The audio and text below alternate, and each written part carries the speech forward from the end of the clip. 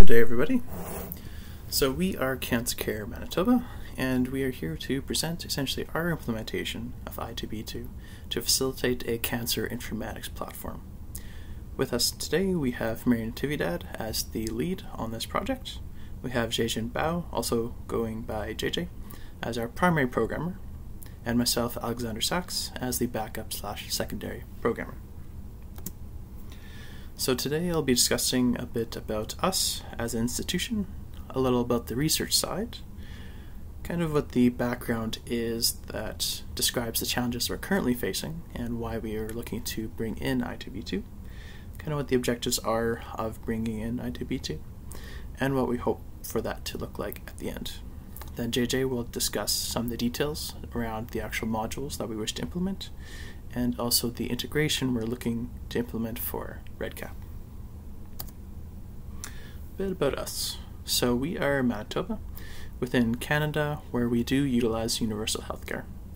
We are situated just north of North Dakota and host a population of just over 1.35 million as per the last census. So a bit about the Institute in general.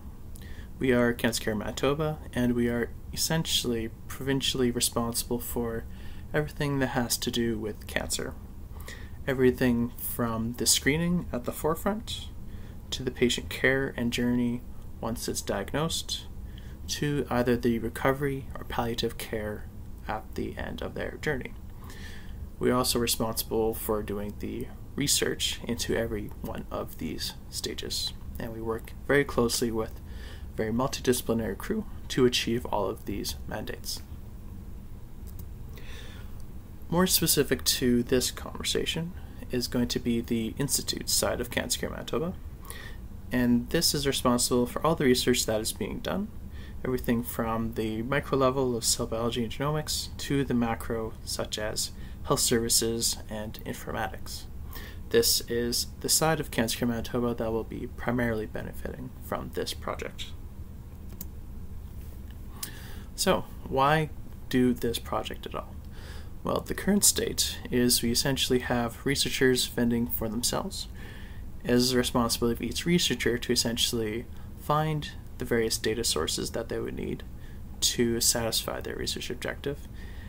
And the issue around that is that there are just so many out there, and each database is either different in terms of the type, where there's SQL Server, MySQL, Sybase, and a host of others. And there's also differences in terms of the data that is hosted within, both in terms of the types and the context, which is all important to understand when you're doing the extraction, cleaning, and analysis.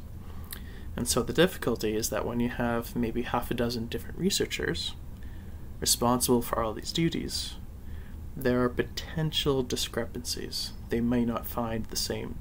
Even if all 6 researchers are trying to achieve the same research goal, they might find different data sources, they might clean those data sources differently on import, and they might do different analyses and transformations to do their actual analysis. We hope to automate essentially a lot of this to make it more repeatable, which will help both from a research end in terms of consistency and from an efficiency standpoint in terms of having our researchers actually spending their time on research as opposed to cleaning. So how do we essentially hope to achieve this? Well, we hope to define essentially a minimum data set to get started with, then hope to link all that data together through our essentially malignancy-centric data, primarily tumor ID, and we hope to achieve this through essentially an ontology that is cancer-specific. We have Mary as our primary contact on that, who is working with a few others from the working group. And we hope to essentially embed all of the repeatable processes to extract, transform, and load into code so that we can basically do this repeatedly, and then to do this process to bring in the data to a central repository. From there, we'll essentially have the researchers load up the data into whatever analytical application they wish, whether that be SAS, R, Stata, or Python. We essentially tend to keep this up to date on a monthly basis, and then to later integrate this with REDCap as well. So what do we hope for this to look like? Well, we hope to essentially have all of our different data sources pulled directly into ETL, basically a direct dump. From there, we'll essentially do our cleaning, transformation, and our loading via SSIS into the i2b2 data repository, and this repository will essentially be our clean data set from which our researchers will draw from through either Sachs or another analytical application or the i2b2 web client. And a shout out here to the working group who has helped us a great deal in terms of getting us all set up and also put us in touch with a couple of, one consultancy agency specifically known as Axiomatics, who then got us in touch with their Canadian partner Logitech, and they've helped us essentially set up a few of these things. And from here I'll pass it on to JJ to discuss the details about the design modules.